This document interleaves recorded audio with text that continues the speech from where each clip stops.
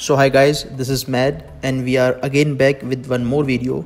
In this video, let's discuss about that what are the various companies that come for M.Tech for jobs, and also we will discuss something about the salary that these companies provide after M.Tech, and the last point that we will look is how to apply for getting recruited in these companies. So guys, let's start. So first of all, after M.Tech, you can think of two things, like one is going to the private sector, the second one is going to the public sector.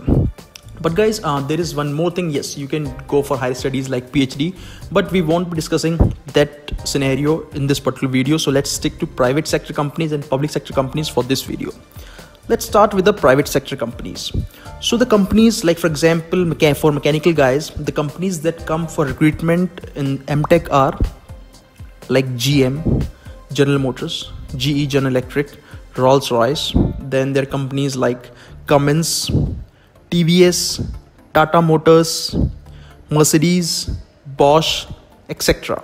Similarly, for computer science guys, the companies that are coming is like Google, Amazon, Samsung, Flipkart, Oracle, etc. Similarly, companies are for electronics, civil, electrical.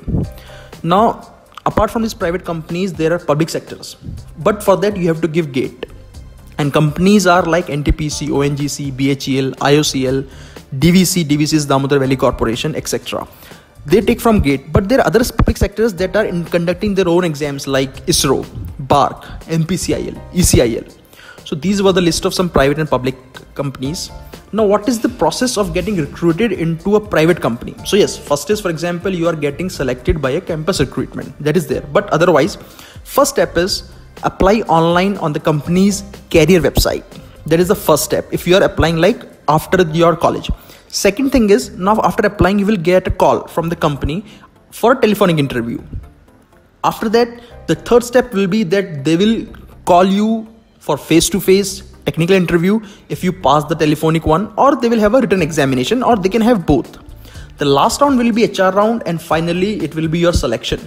So guys, this was a very generic recruitment processes that is followed in most of the private companies. It might differ from company to company, but yes, this is the general steps, like applying on the company website, getting called for a telephonic interview, face-to-face rounds, HR round, and the final selections. So this was the recruitment process.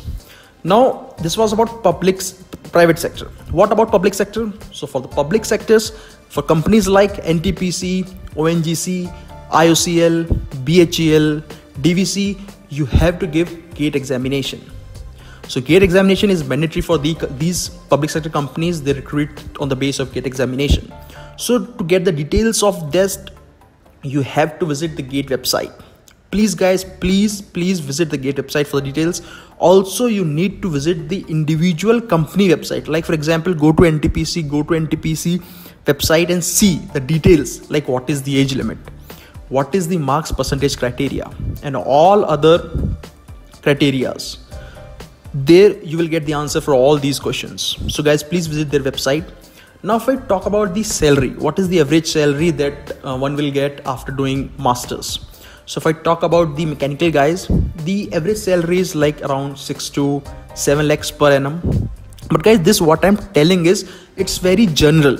It might be higher for someone, it might be lower for someone, but this is the general average salary that one gets after doing M.Tech. So it's not a very hard and fast rule that okay, I will get 6 to 7 lakhs only. You can get even 14, you can get even 5. Like for CS, it's a little bit higher, 8 to 10 lakhs. For electronics, it's like 7 to 9 lakhs per annum. PSU companies, now that was for the private.